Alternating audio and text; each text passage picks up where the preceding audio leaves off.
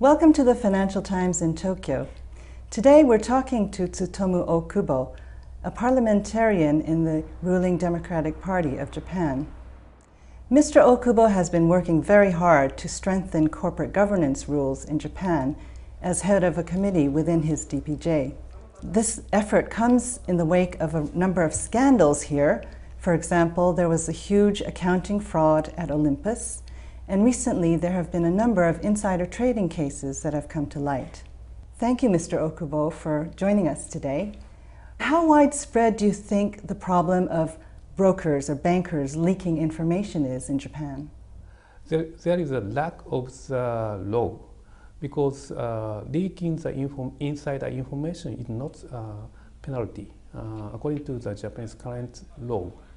That's why we are working to revise law and makes leaking information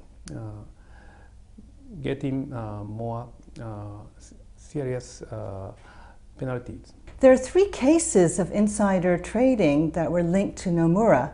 Do you think the regulators should be particularly concerned about this? Yeah, actually, yes. It is a serious issue because Nomura is a leading house in Japan. So, and also they are lead underwriter of the TEPCO stock. That's why if Nomura approves insider transaction or leaking information, in this case, FSA should penalty them seriously. And what does Nomura need to do to deal with this situation?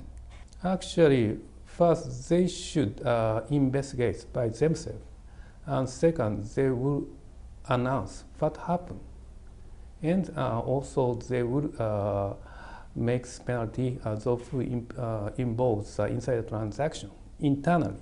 Do you think the regulator is concerned about imposing a strict penalty on Japan's leading investment bank, which could weaken it? I never concerned about that because Japanese markets have been changing, also getting more global, and inside transaction happen all over the world. So the ability to find inside transaction is important for the agency or regulator. So we should increase member of the SESC and also increase this organization. How does Japan's regulator compare to regulators, say, in the US or the UK, for example? Compared to the FSA, SESC is much smaller. Actually, people is almost less than 1/3 of the SEC in United States. Mr. Okubo, thank you very much for joining us today.